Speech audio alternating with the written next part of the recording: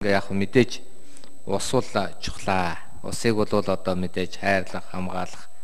За тэр дундаа өнөөдөр бол усвал байгалийн одоо бас баялаг мөн.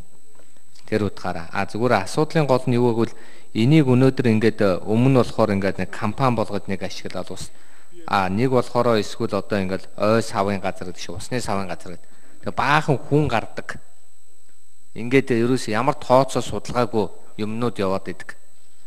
Сайхан зориг байж болно. Гэхдээ сайхан хэрэгжүүлэх хэрэгтэй л дээ. Тэгээ хэрэгжүүлэхийн тулд гингууд бөө нүсэр агентлаг, сав газар юу ч гэнэ. Тэгээд эн чинь хүн сурталчил явна шүү дээ. Тэр утгаараа өнөөдөр энийг би бол хэрвээ хуулийн өөрчлөлтийг хийх гэж байгаа бол та бүхэн нэлээ юу талаас нь хөнгөвчлсөн талаас нь нөгөө талаас бодлого нь илүү ойлгомжтой баймаар байгаа байхгүй.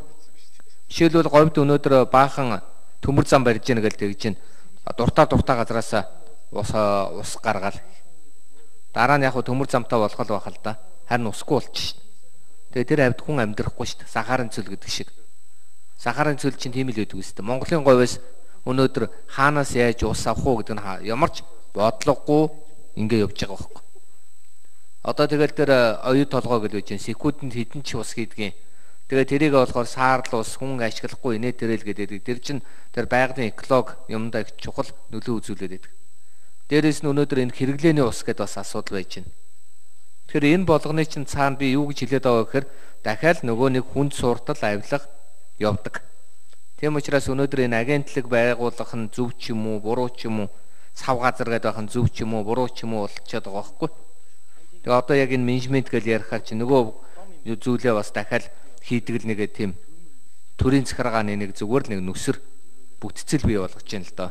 Тэгээд заавал ингэх нь одоо хэдэн хүнийг ажилтаа болгож байгаа бол одоо тэхээс гэж үзнэ л дээ. Тэрнээс бодлогын хувьд бол ерөөсөө ямар ч өөрчлөлтгүйгээр хууль орж ирж байгаа гэж харж байна. За бас өгшөнгөл